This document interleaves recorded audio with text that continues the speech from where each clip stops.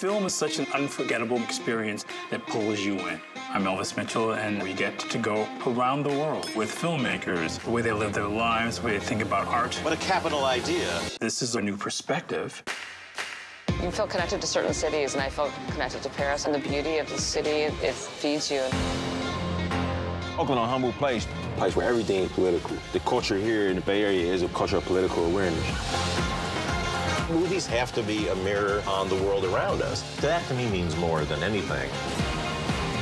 To me, the monster movie exists to showcase these anomalies that are beautiful for me. Ow!